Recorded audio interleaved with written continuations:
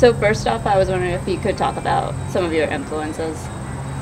Yeah, that's a big question. I tend to think what influences you is everything you come into contact with. And I imagine you're talking musical influences.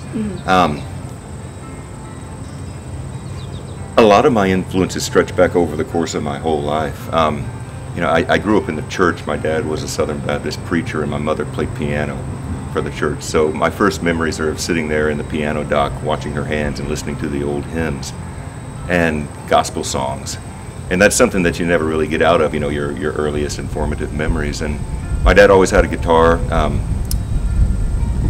sitting over in the corner of the room, and he used to play some old-timey songs like King of the Road and Water, Cool, Cool Water, some of those old tunes that were coming out of the folk revival of the 60s when he was coming up.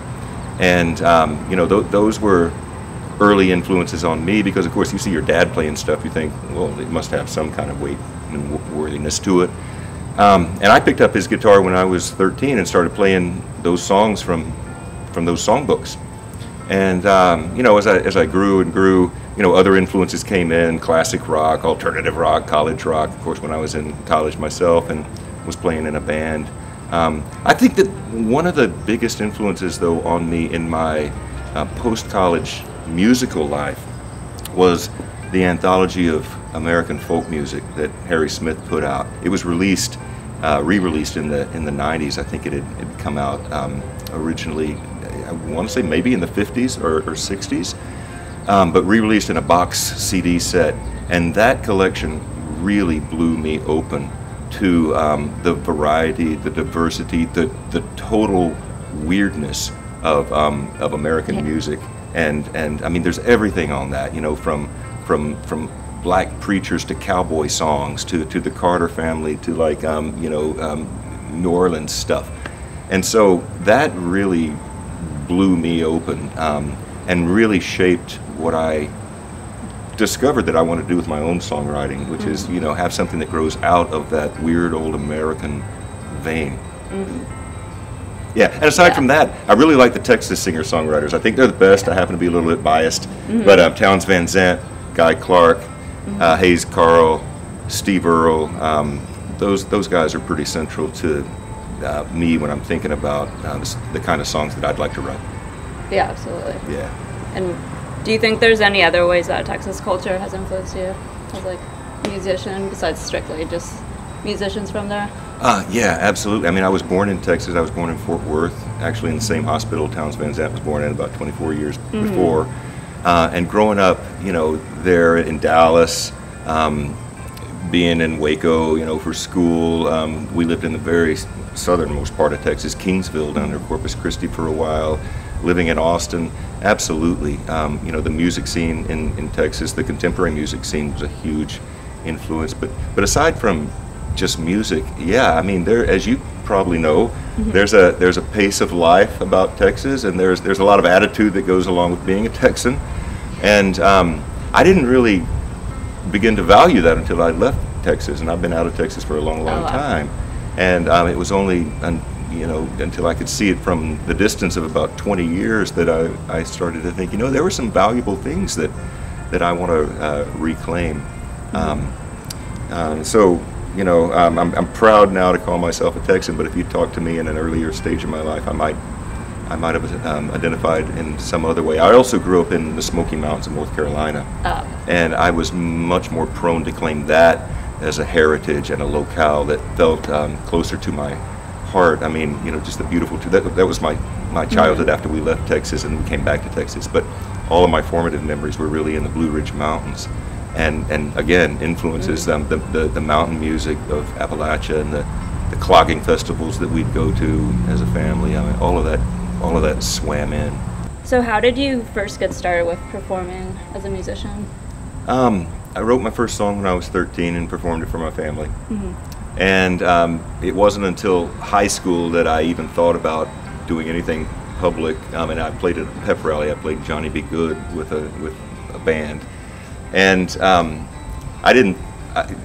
I liked doing it, but I didn't think I really wasn't very good at all, and I didn't like the way that my voice sounded on a tape recorder. when I got into college, I got into a band with some other guys and started writing songs, and I would sing some of the songs. And it kind of gradually grew on me that this is just something that kind of have to do if you're on stage. You got to perform. Yeah.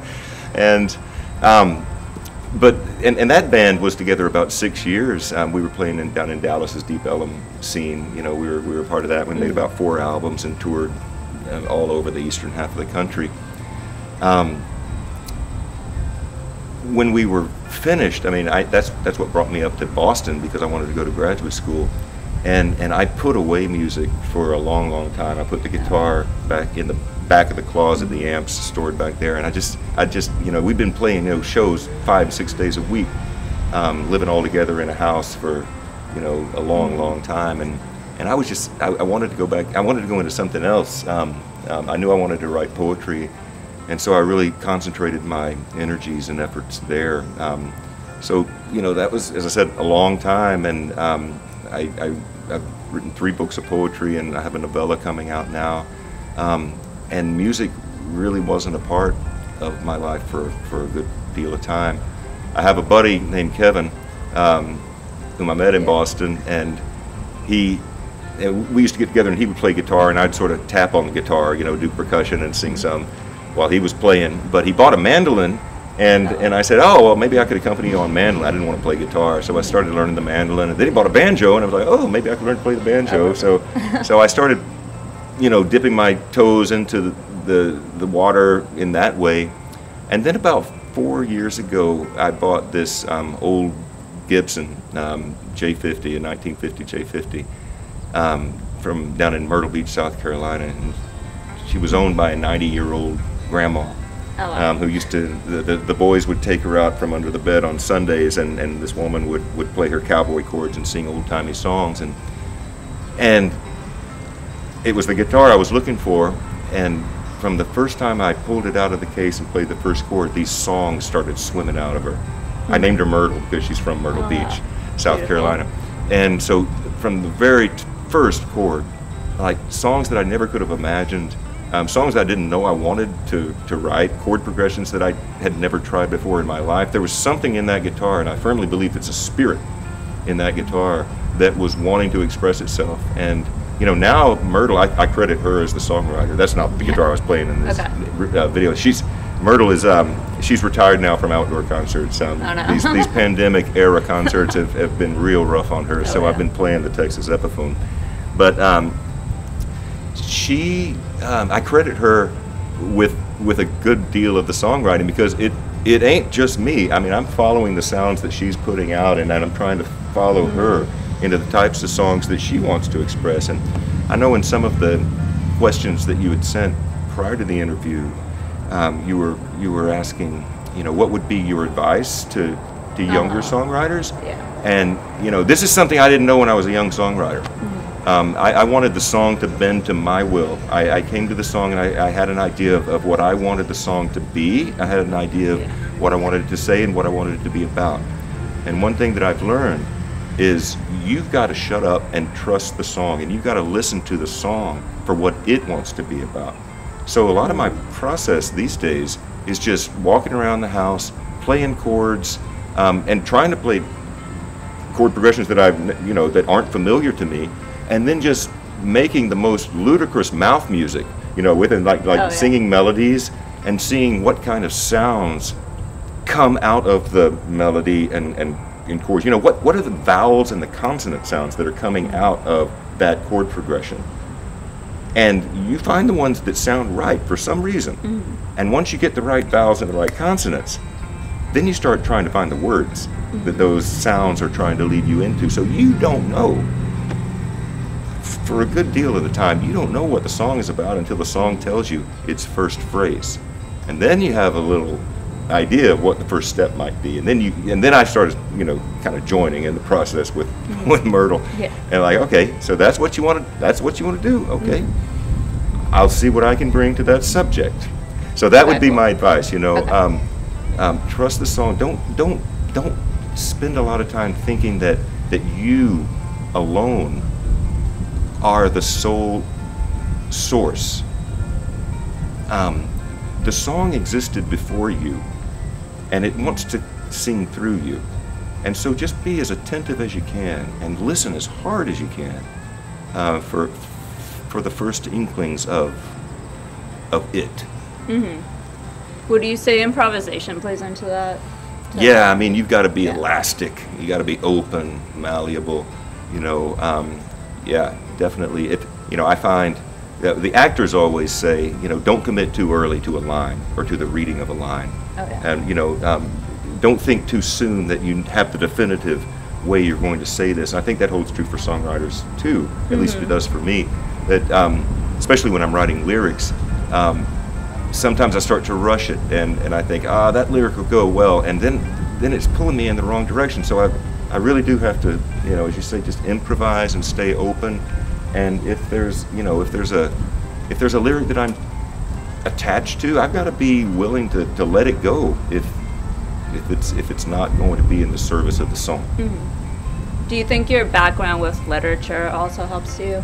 Yeah, I mean, as I said, for years I was writing only poetry, and poetry is a closed system, of sense and sound. It's rhythm, it's rhyme. It has a kind of music, but it's mouth music, and it's connected to the body's music of heartbeat, breath, footsteps, all of that. But so a poem has to do a lot more by itself than a song can do, because a song has the help of melody and instrumentation. Okay. And once you introduce those elements, the lyrics, I found, they get to relax a little bit. It's not that they get dumbed down, but they don't have to do all the work. Like melody, harmony, instrumentation can do so much, can bring so much of the tonal quality, as you know, of the song, that in a poem, you're relying simply on the words to be able to read. So, but all the skill and time that I took in learning how to craft poems still comes into my lyrics. I still think about the line, the individual line, which is what we're always thinking about in a poem. You're thinking about the sound of the line, the rhythm of the line, the sonic structure of the line. I mean, poetry taught me that, and that's still what I practice in songwriting. Would you say there's specific poets that have influenced your songwriting because of that? I love the musical poets, I love Yeats, I love Dylan Thomas, I love Gerard Manley Hopkins. Of course, Shakespeare was a wonderful musical, playwright, poet too. But yeah, I mean, the poets that really influenced me were the ones whose words and lines sound delicious in your mouth. It's like you're chewing on your favorite flavor of taffy.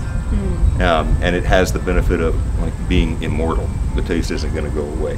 Yeah, like the words really come to life when you speak them out loud. Yeah, I mean they have a muscularity about them. They have a sweetness about them. They're sinewy. They're everything that you like in a fine meal. Like a steak or lobster meal. They're thick and chewy.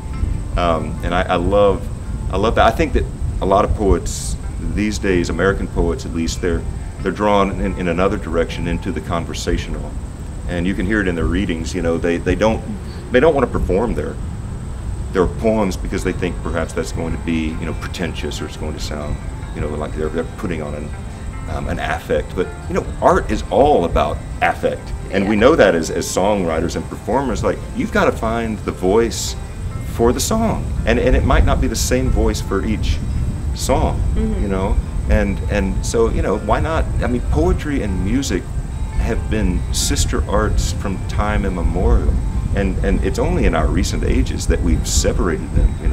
You used to sing poems, you used to chant poems. The Russians still know what I'm talking about. I mean, they perform with vigor and expressiveness their poems. So I don't see why American poets think that we have to just speak in the cubicle voice. Let's try out the arena voice sometimes.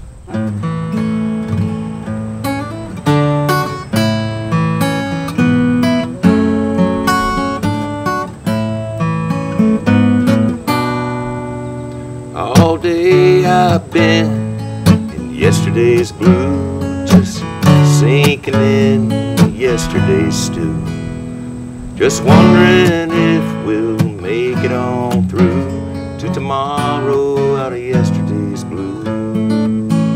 All day I've been in a bag full of rain, my heels in the clouds and my head in the drain. What it's all about, it's hard to explain, but it's all in my bag full of rain.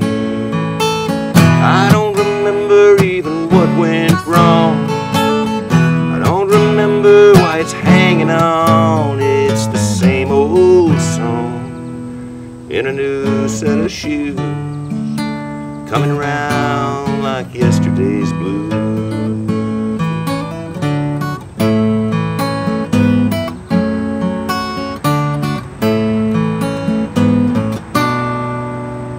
All day I've been in a ball full of gray, wound around and around and around the same old way.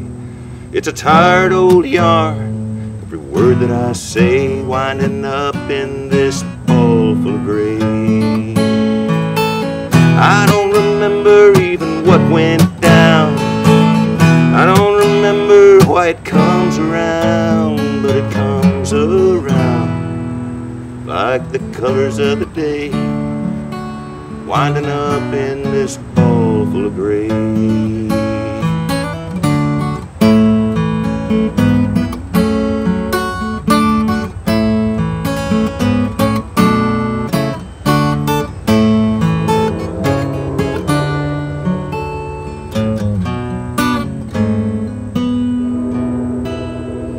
Won't you take my hand?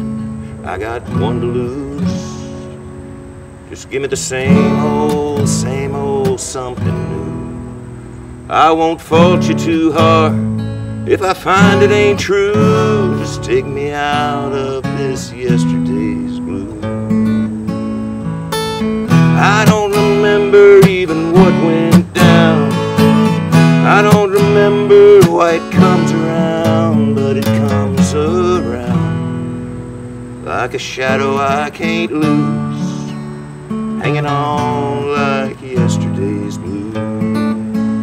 It's the same old song to a slightly different tune, coming round like yesterday's blue.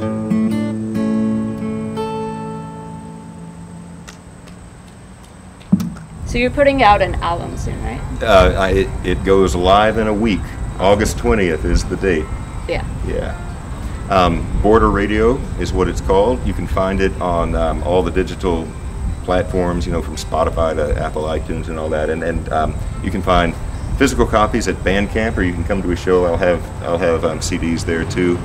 But yeah, it's the product of you know, as I said, the last 4 years or so working with Myrtle, and this album Border Radio is volume 1 of an intended 3-volume set of songs. She's taken me into more than 100 songs now, so I actually have material for more than 3 albums, but you know, I can't record them all at once.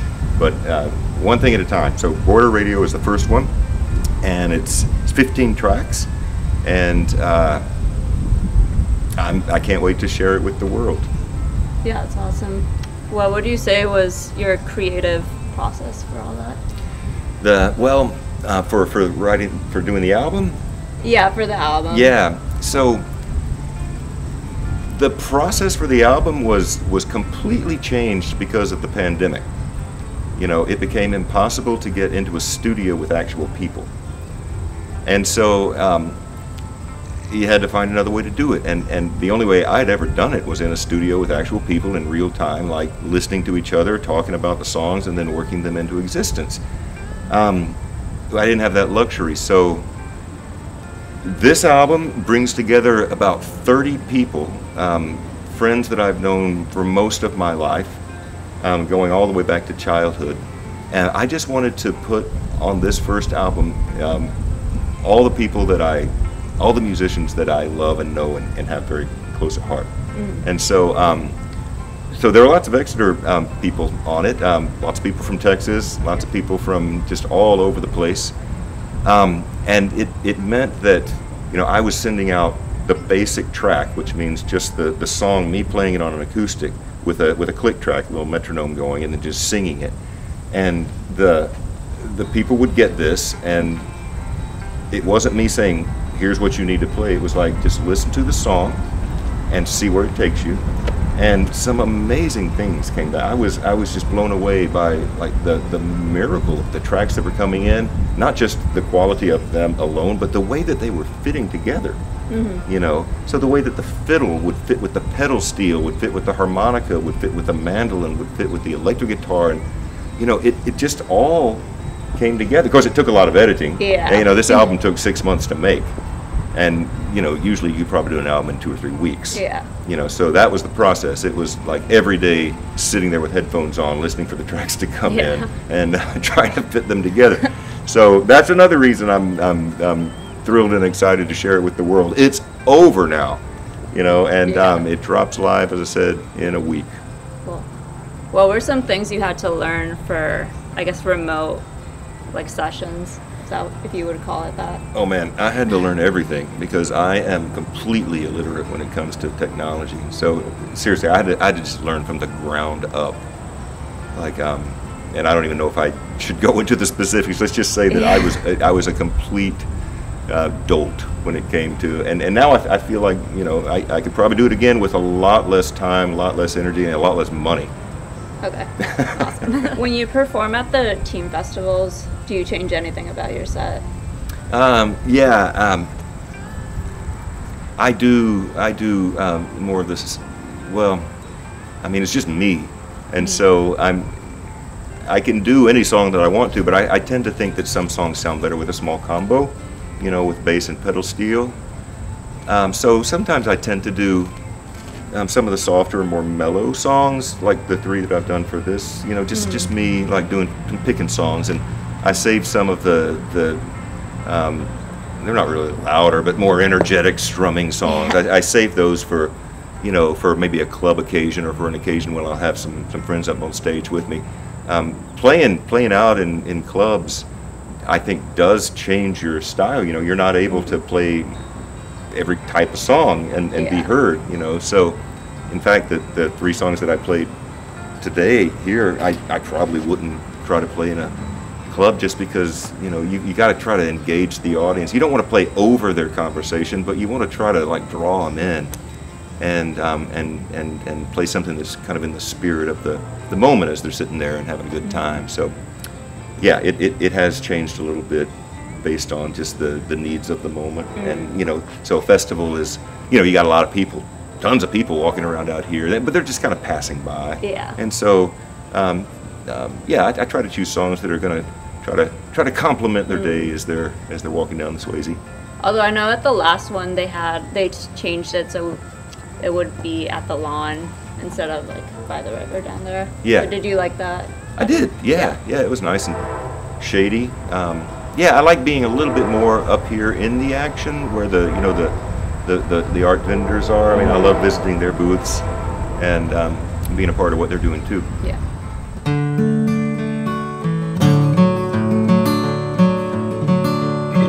It's one that was written over behind Jerry's Variety Store in Exeter, New Hampshire.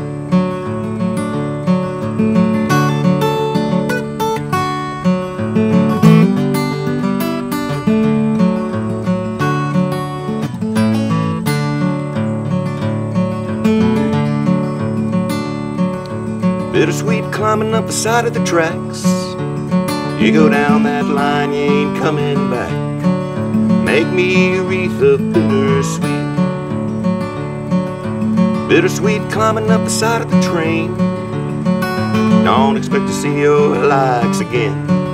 Make me a wreath of bittersweet.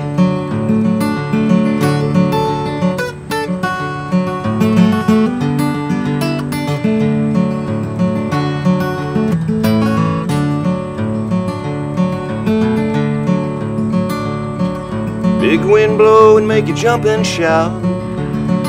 Mine blew north and hers blew south. make me a wreath of bittersweet. Two lovebirds hatching in a little nest, mine blew east and hers flew west, make me a wreath of bittersweet.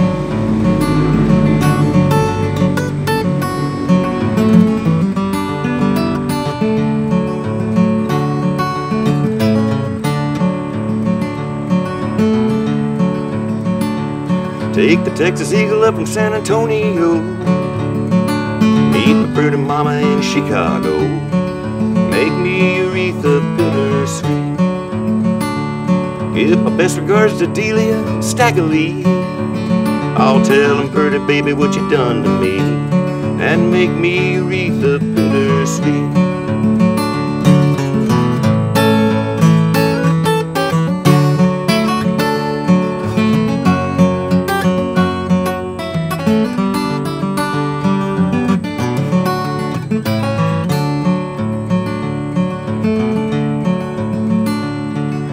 Bittersweet growing by the side of the road, learning how to love you's a heavy load, make me a wreath of bittersweet. Bittersweet growing who knows where, won't you wind a little piece in your pretty hair, and make me a wreath of bittersweet.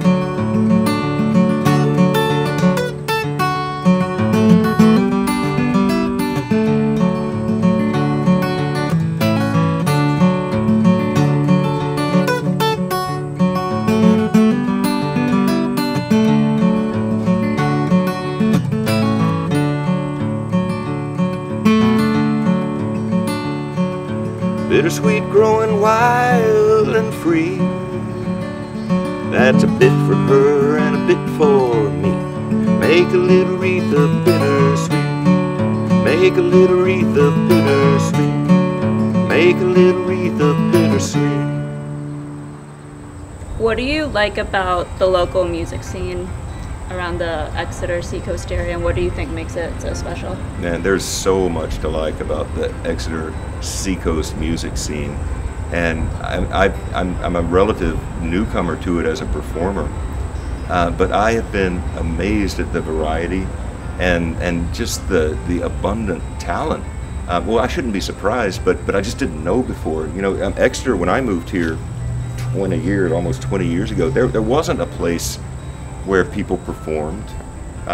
There was the Loaf and Ladle, which is where the Sea Dog is now, and occasionally, I mean, they had an old upright piano in there, and occasionally you'd go in there and somebody would be playing a piano. And I know before I came, they used to have some bands. The Tavern at Riverside, they weren't really having music. They started to have a little music every once in a while. Truffle was starting to play there. Oh, wow. And Shooters didn't have music, as far as I know. They weren't able to have live music inside. I guess still aren't. And they didn't really have the beer garden stage set up at that point. Sawbelly didn't exist. Sea Dog wasn't here. Tailgate Tavern was. All these places have come in, you know, in the last, well, since I've been here, and so I just didn't know that we had.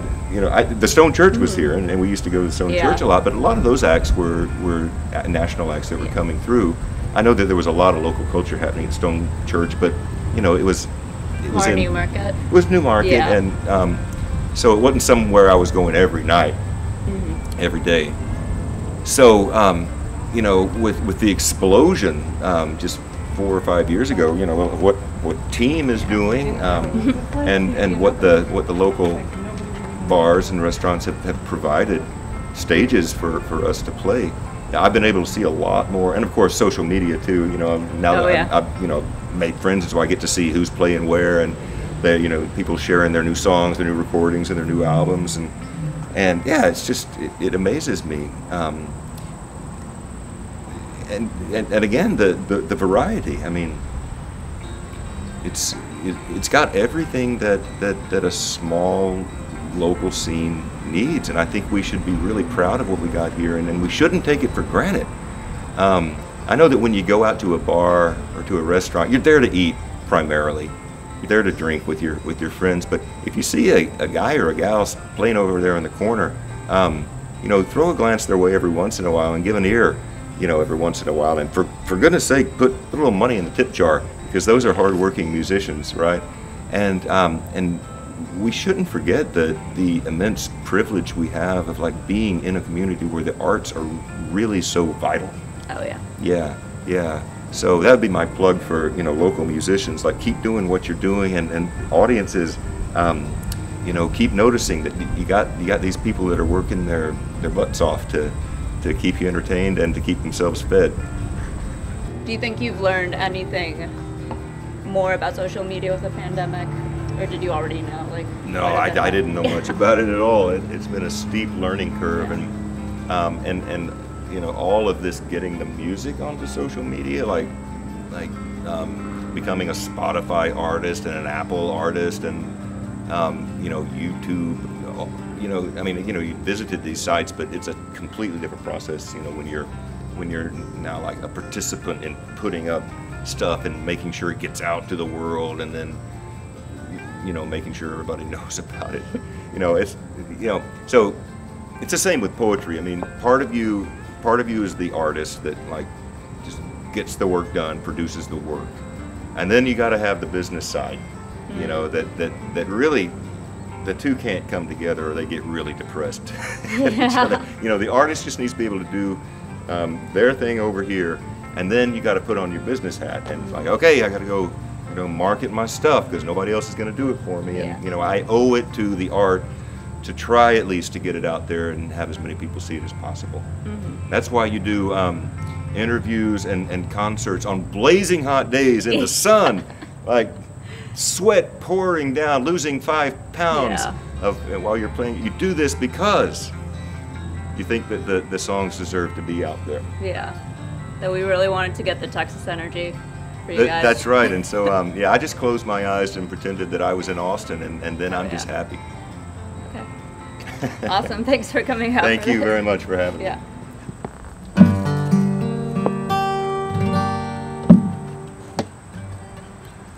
This is Mary Dyer.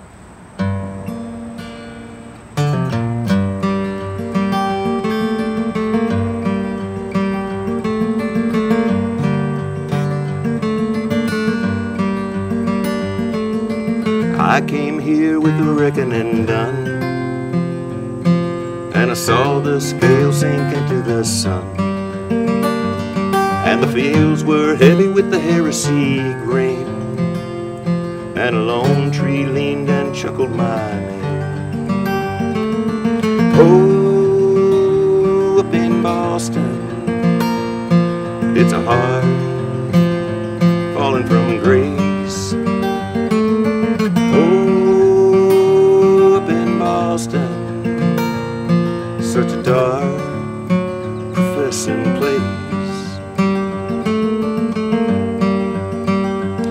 They welcomed me into the fold and bound my arms, my hands to hold. They kissed my cheek, my tongue to check, and knitted me a pretty noose around my neck. Oh, up in Boston, it's a heart falling from grace. Oh, up in Boston, such a dark, professing place.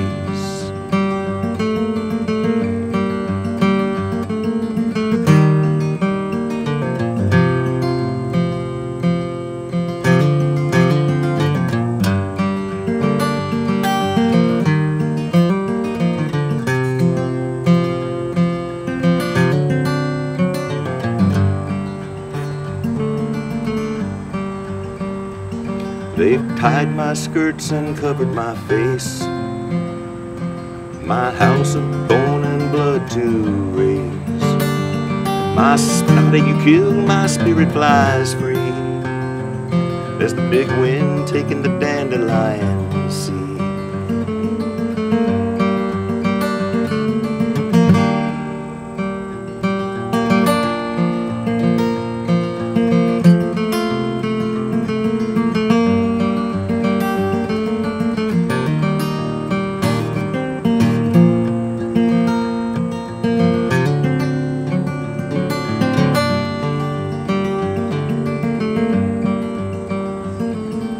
in my shroud when I come to die, with a thread too bright for the magistrate's eye. No tongue can tell nor eye can see that diamond dangling from the gallows man's tree. Oh, up in Boston, it's a heart falling from grace. Oh, up in Boston, such a dark professing place. Oh, up in Boston, it's a heart falling from grace. Oh, up in Boston, such a dark professing place. Such a dark professing place.